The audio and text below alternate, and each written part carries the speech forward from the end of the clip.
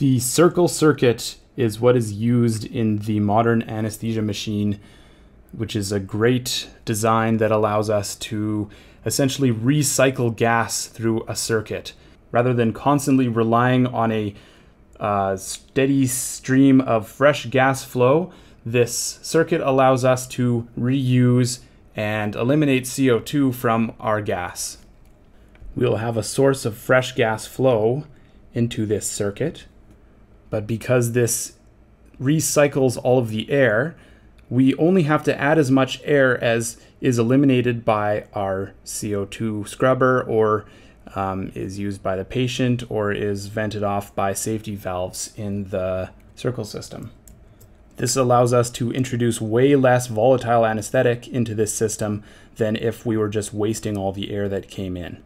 These volatile anesthetics are expensive and they need to be disposed of properly so they don't contaminate the operating room, and also not good for the environment. So the less that we can waste of the volatile anesthetics by sending them round and round through a circle, the better. There are essentially 7 key components of the circle system, and we'll talk about each one of them. Starting with the CO2 absorber, number 1. This is important because it removes CO2 from this circuit and prevents hypercapnia. You will, of course, be rebreathing your own air, so the patient's here. You're going to exhale air, and eventually it will end up going back into your system. And if you haven't removed the CO2 from it effectively, you will be rebreathing CO2. So this prevents that from happening. These CO2 absorbers have granules of chemicals that react with carbonic acid. So your CO2 is going to combine with water in the CO2 absorber to make carbonic acid, H2CO3, effectively eliminating this CO2. So these chemicals are strong bases. Example, calcium hydroxide is the main component of most of these. So mostly this. And there are different formulations of CO2 absorbers. Some will have sodium hydroxide as well. Potassium and barium hydroxide absorbers have also existed, but they tend to produce more toxic byproducts. The basic reaction that occurs is carbonic acid plus sodium hydroxide, making sodium carbonate, water, and heat. If there was rapid conversion of CO2 in this step, you would actually feel your CO2 absorber heating up because it's an exothermic reaction. And then you would take your sodium carbonate and calcium hydroxide to make calcium carbonate and regenerate the sodium hydroxide. This calcium carbonate is just an insoluble precipitate. And then this conveniently is the activator, which is regenerated. There is a CO2 indicator added to the CO2 absorber that shows you how exhausted it is. And this is often ethyl violet. And it is usually colorless at high or basic pHs, and then will become violet colored or purple when the pH drops. pH for this indicator is 10.3, so when it goes below 10.3, you will see it changing to violet. And so how that happens is when carbonic acid builds up, it will change the environment to be more acidic. And this starts to build up when there's no more base left to convert it. So that builds up when base absorber is used up. As a good rule of thumb, when you see about 50 to 70% of your absorber change color, that's a good time to be changing it. So change when 50 to 70% purple. And I just want to make a note about being careful with high gas flows. Careful with high gas flow. These absorber granules are intentionally hydrated with water, often in the range of 15% hydration. But when you have very high gas flows running through this CO2 absorber, that water will evaporate, leaving the absorber dry, or you can say it's desiccated. The problem with a desiccated CO2 absorber is that it's more likely to produce toxic byproducts. Specifically, there's a reaction with this sodium hydroxide, predominantly with desflurane, but also a little bit with sevoflurane, that creates carbon monoxide. We know that carbon monoxide is toxic to patients. The other problem is that this carbonic acid that builds up, it relies on this reaction of the CO2 with the water to form the carbonic acid. So if there's not enough moisture in this CO2 absorber, it will not be able to effectively remove the CO2, and your indicator dye also won't change color. The other thing is, if you have your fresh gas flow cranked way up, so say it's at 15 liters per minute the entire case, you're kind of wasting the intelligent design of this circle system, because if you're pumping 15 liters per minute in, that air has to go somewhere, and it'll probably just leave out through the APL valve. And you're actually flushing so much air through this system that you don't even need the CO2 absorber anymore, because you would just constantly be flushing this system with fresh gas that doesn't have CO2 in it. So after induction, where you should be using high gas flows, like 15 liters per minute of 100% oxygen, you should turn your flows down so that you're actually using this circle system to the best of its ability. On the other side of the spectrum, there's concern that SEVO at very low flows will convert to compound A, which has never been shown to be clinically significant in humans, but does cause nephrotoxicity in rats. So there are people that won't use flows lower than 1 liter per minute. Next, we have our fresh gas inlet, which we've alluded to. So this is number 2. If you watched the last video, this is the gas that comes from our common gas outlet on the anesthetic gas machine. Here we'll just call it the fresh gas flow. And this is your mix of oxygen, nitrous air, or volatile from your anesthetic machine. In the circle circuit, the best use of this fresh gas flow is really just to be high enough to replace the losses of gas that are going through. So you'll need to replace any volatile anesthetic that's being absorbed by the patient, any oxygen that's being used by the patient, or any gas that's being lost out of your adjustable pressure limiting valve, or lost anywhere else in the circuit because of a leak. Next, you have an inspiratory unidirectional valve. That'll be here.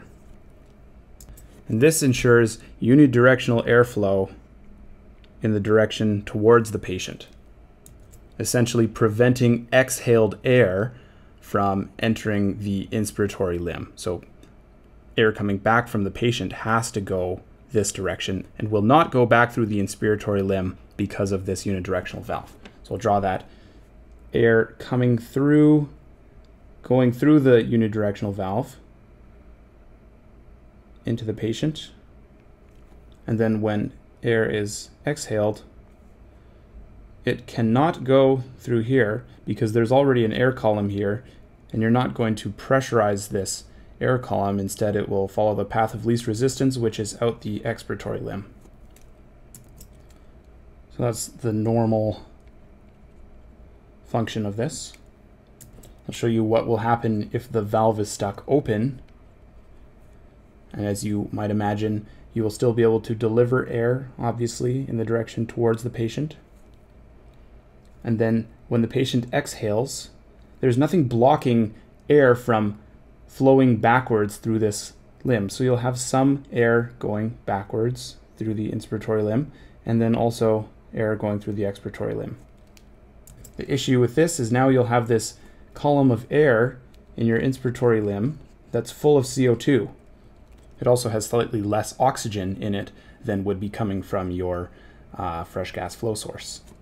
So now when you breathe in this air, you'll be sucking in CO2 again. I'll show you the end tidal CO2 tracing of this. And this is measured from this sample line about here in the circuit. And simply just shows you the concentration of CO2 in the air that flies past this area in the circuit. So when you breathe out, you'll see CO2. And then usually when you breathe in, you're bringing fresh air past this sample line, and the CO2 measured there will be 0. However, when you breathe in this column of air that has CO2 in it, you'll see this slope off of CO2 instead. This is you're rebreathing this column of CO2 rather than breathing fresh air, which would normally happen. And then so you exhale again, you breathe out CO2, and then you start breathing in, but you're breathing in CO2, so it will drop gradually rather than abruptly, which would be normal. So this is your rebreathing CO2 from that inspiratory limb. Another thing that could happen is instead this being stuck shut.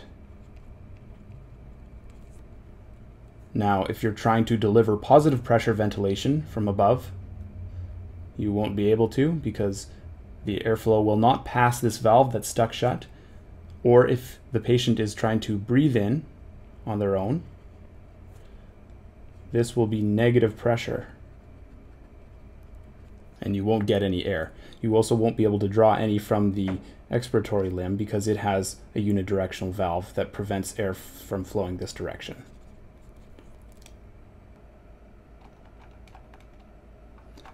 This brings us to the Y connector, which is right here. And right here on this diagram. So this is just the boundary of bidirectional gas flow. So you have unidirectional gas flow through your inspiratory limb down to the patient. You have bidirectional gas flow until you hit the Y connector going to the expiratory limb. And here you're going to have unidirectional gas flow out, and here you're going to have unidirectional gas flow in. That means gas is flowing in both ways from the Y connector to the patient. And that is dead space. And we call this instrumental dead space. Dead space is where you have ventilation, but there is no gas exchange occurring. So obviously there's no gas exchange that occurs in this tubing, and it is a certain volume that's taken off of your tidal volume that is not contributing to gas exchange. So imagine if the circuit was designed this way with a very long piece going to the patient, or imagine a very long endotracheal tube, you're going to increase your area of bidirectional gas flow. The circuit is intentionally not designed like this because this would be a very poor design and unnecessarily increase your dead space. So you want the Y connector to be as close to the patient as possible. There's also an expiratory unidirectional valve, which we've kind of talked about. This ensures that when a patient breathes in, air is only drawn from the inspiratory limb. It will not be drawn from the expiratory limb because that would create negative pressure in this limb, and that will not happen naturally. So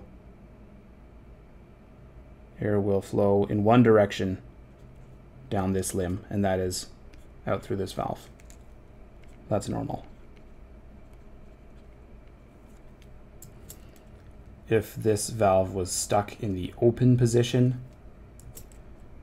you would be able to breathe in this column of air because there's going to be air that will flow back and replace it, so you won't create negative pressure. And so this column of air that's full of CO2 will be able to be rebreathed by the patient. So this is essentially the same situation you were in when you had inspiratory unidirectional valve stuck open, where you will rebreathe your CO2. And eventually what you'll see is that you'll have a higher baseline, so you won't return to 0.